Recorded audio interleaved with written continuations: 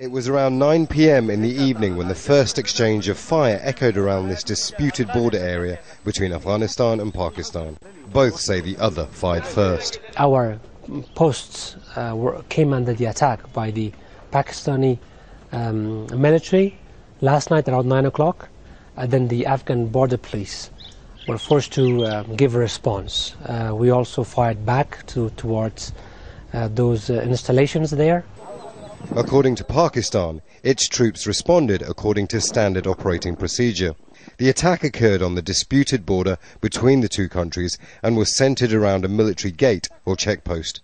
The border, known as the Durand Line, was drawn up by the British in 1893. This incident, although rare, has highlighted a common rift in the country, with some Afghan politicians calling for an end of diplomatic ties with Pakistan. I urge President Karzai, the Afghanistan cabinet and Afghan foreign ministry to end dialogue with the Pakistani side. Afghanistan's problems with Pakistan are not going to be solved by talking. As you see, Pakistan keeps invading Afghan soil every day.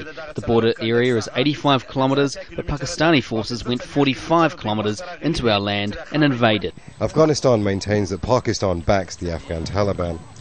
Pakistan has said it has nothing to do with armed groups that roam this border region.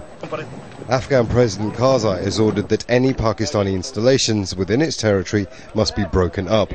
However, with tensions on the rise, any Afghan attempts on what Pakistan sees as its territory will result in more clashes like this. Imran Khan, Al Jazeera, Karachi.